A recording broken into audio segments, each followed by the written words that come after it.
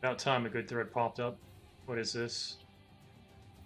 Ancient Egyptian hieroglyphics. Imagine how bored people had to be back then to actually waste all their time, like, drawing this dumb shit. I really want to believe life is worth living. It really isn't. It's just people are usually too scared to kill themselves. Like, if religion was real and there actually was an afterlife and people knew there was an afterlife, people would drop dead like flies. Like, there'd be nobody fucking left. Who wouldn't kill himself if he knew there was an afterlife?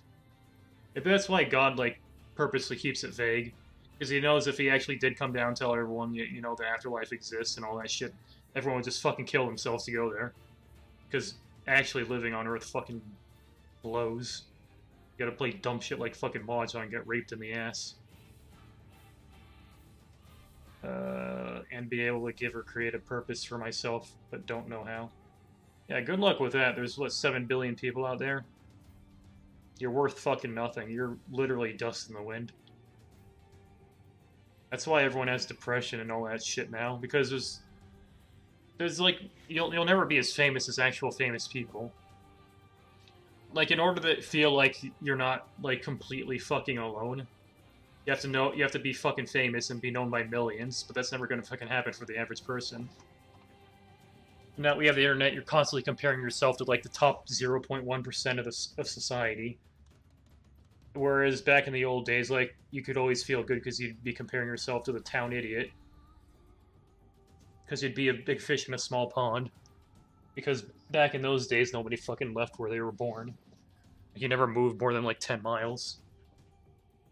God, I feel like I'm having a goddamn stroke. Like, half of my fucking body is numb right now. I don't know why. Probably because I'm sitting weird. It's been so long. Wait, let me... fucking... Hold on. This fucking Mahjong Soul thing, my title is pissing me off. Let me change that. Fuck that stupid fucking game. Where was I? I don't know how it's been so long since I felt hope for the future. Currently, I'm saving money till I can fly to America and kill myself. How would you come here? Haven't you played Fat Guy Simulator? This place fucking sucks. I don't really want to die, I think, but I certainly don't want to live 60 or 70 more years of this. I like how he's like not even giving us a background. He just says he wants to die. Like, what does he expect us to do? How do you figure life is worth living? How do you find/create purpose? It all seems so futile and arbitrary for me, basically secular Buddhist for context. Oh, is this guy actually Japanese? Or is he just one of those fucking weebs that converted to Buddhist? Or Buddhism?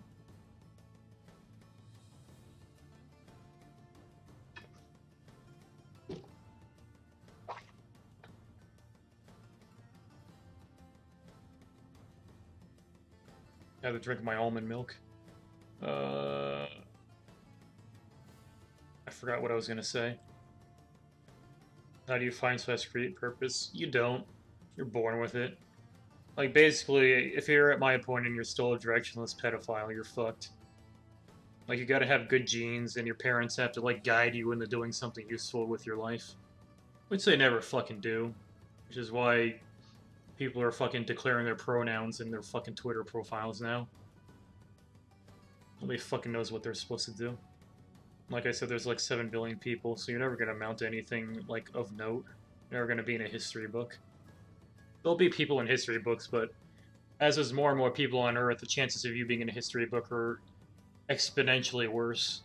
Like, back in the year, like, 0 BC, like, Jesus Christ. He was famous because there was only, like, 2 or 3 other dudes out there. So, of course, everyone fucking knew him. But these days, with 7 billion people, nobody's gonna fucking know who you are. Unless you win the lottery. And these days, winning the lottery is, you know, picking the right cryptocurrency